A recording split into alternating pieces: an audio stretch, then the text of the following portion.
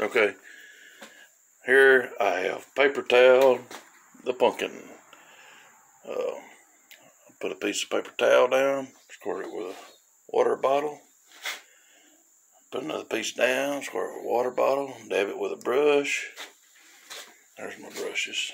Get them in the water. All the way around.